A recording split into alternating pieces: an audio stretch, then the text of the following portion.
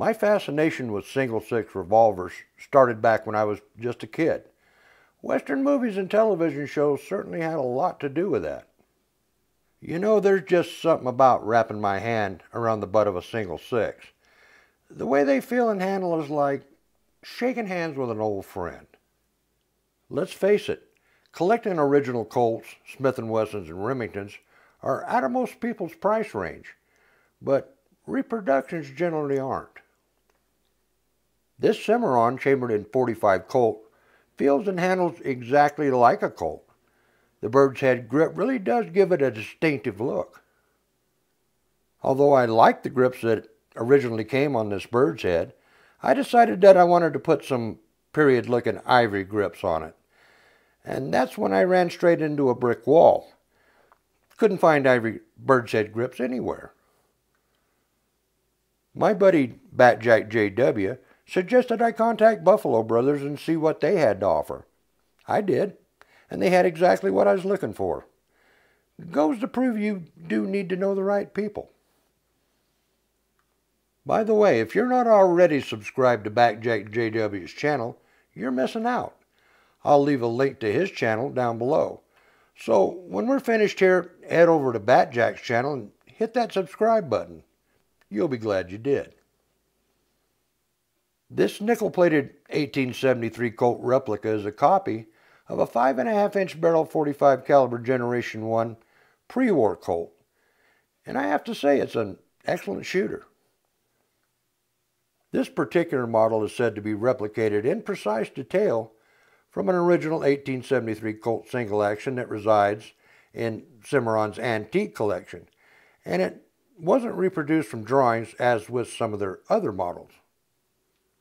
This Cimarron 6-shooter might not say Colt on it, but it's as close to one as I'm ever likely to get and still be able to afford it. The grips I chose to go on this revolver replaced the smooth factory grips that originally came on it. The diamond-checkered Buffalo Brothers grips are a lot less slippery.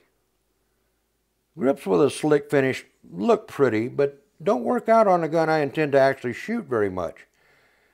These not only look nice, they're actually functional.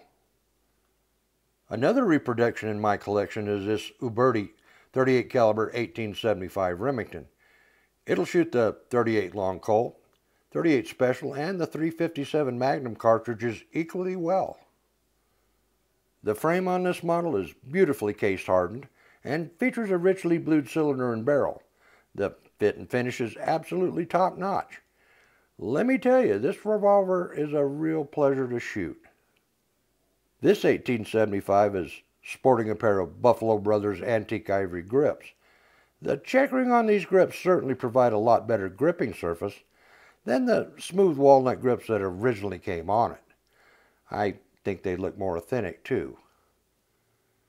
Even though the Remington was never quite as popular as the Colt, I can certainly see why some people preferred this model over the Colt.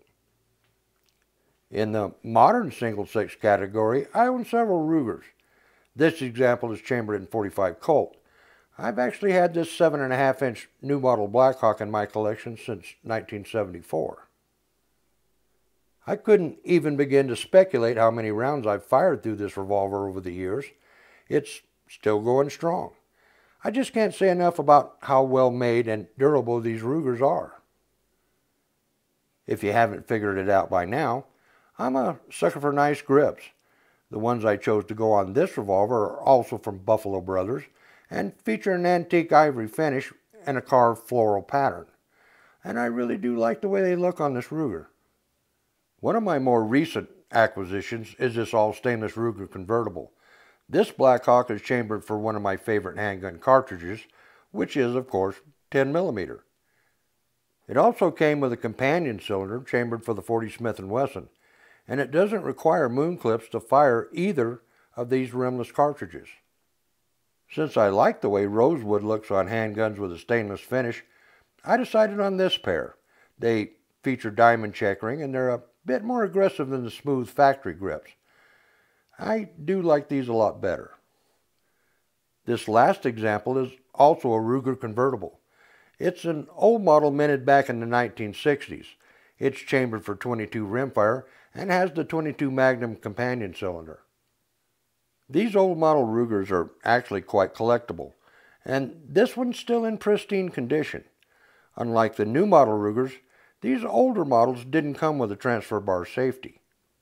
At one time, Ruger offered to retrofit these old model single sixes with a transfer bar setup. All you had to do was send it in and they'd do the modifications free of charge. This one never has had that modification done to it, which according to several knowledgeable Ruger collectors I've spoken to over the years, makes this unmodified example even more collectible. For me, growing up in southern Arizona, ingrained more than just a passing interest in Old West culture and lore. There were lots of historical places to explore and plenty of interesting things to see. There was nothing I liked better than heading over to Tombstone to catch the gunfight reenactments, or I could always head over to Old Tucson and see what they had going on. Never did get tired of it. If you find that sort of thing interesting, there's another channel you absolutely have to subscribe to, and that channel is Arizona Ghost Riders. Santee's the host over there, and he and his cohorts are working hard to keep the spirit of the Old West alive. His channel is not only educational, it's extremely entertaining. I'll leave a link to Santee's channel down below, so don't forget to head over and hit that subscribe button. Well, that pretty much wraps things up for today. If you'd like to see a more in-depth review on one of the revolvers you saw in this video, let me know in the comments section below, and I'll be more than happy to arrange that. Until next time, practice often, shoot straight, and thanks for stopping by.